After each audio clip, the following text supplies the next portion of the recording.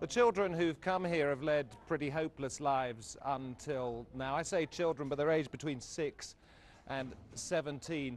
They've been beggars, they've sold plastic carrier bags on the streets, they've sold water on the streets, scratch cards just to support their families, but now they do at least have a chance. They come here, they don't call it a school, they call it a daycare centre, and they get all sorts of different classes.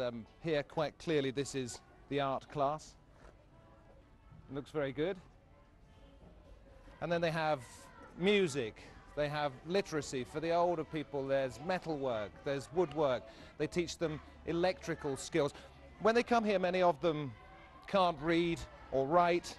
They have no idea what education is. They're destined for lives of being criminals, perhaps, or just completely destitute. I don't know whether we can see in this class. It's rather dark in there. But these are children receiving lessons in Dari. As well as Dari, they receive education in English, and some of the children I've already met here have almost perfect English. They've been learning it for possibly only a year. This is an extraordinary place of hope for them. Not only do they get an education up to grade 6, which is round about what you'd expect in Western terms a 12-year-old perhaps to have, but once they've left here, they're encouraged to go on to school and pick up their education there. This, we can see the sign on the door, is the child journalism department. They have computers, they're writing in English there.